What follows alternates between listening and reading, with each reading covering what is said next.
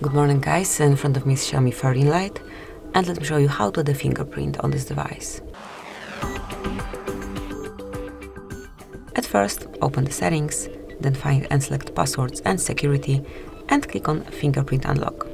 Draw your unlock pattern if you have one, and if you don't, you will have to provide a new one, brand new one, and it will be the backup to your fingerprint, so you can use either a pattern or your fingerprint.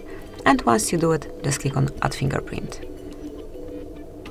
So one more time, draw the pattern, and now enroll your fingerprint. Here you've got the sensor, so let me keep tap until the fingerprint is fully added.